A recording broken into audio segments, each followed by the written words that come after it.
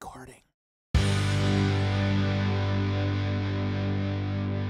Hey everybody, I'm Paul from Recording Magazine, and today I'm here to reintroduce you to three old friends from Blue microphones.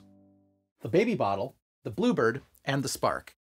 Now these aren't exactly new microphones, but recently Blue decided to revamp and relaunch these together in a series called the SL line. Each mic has been standardized with a similar look and finish, and each one now comes with a matching shock mount and a wooden slide top box.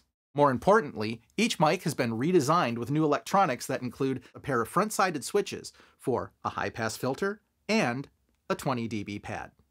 The SL series are Blue's lowest-priced entry-level studio microphones, but despite a price difference of about $100 each, you shouldn't think of these microphones as good, better, or best.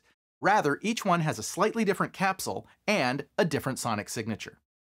I have the pleasure of comparing and contrasting these microphones in the April 2017 issue of Recording Magazine, but rather than me telling you which one would fit your needs better, why don't you hear them for yourself?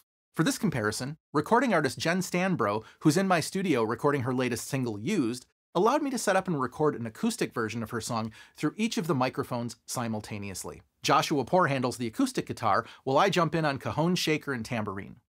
What you're going to hear is the first verse and chorus of the song, and it's going to be a full mix of all the instruments together, and then I will cycle through each one so you can hear the sonic differences.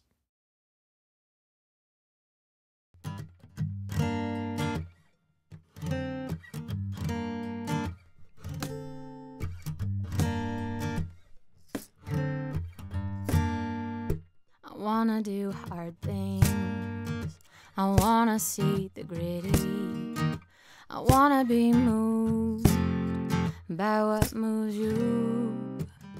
No longer insulated in this bubble, I'm devastated. I wanna be hurt by what hurts you. Then go out and be used, walking in your power. And when you go with me, the enemy must flee.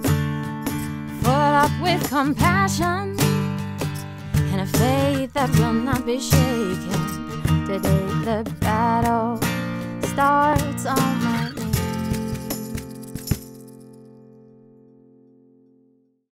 As you can hear, each microphone is definitely different.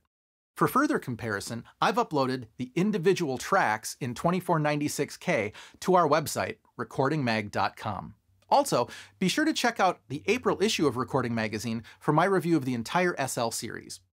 Thanks for watching, and be sure to subscribe to our YouTube channel and subscribe to our print publication. We'll see you soon.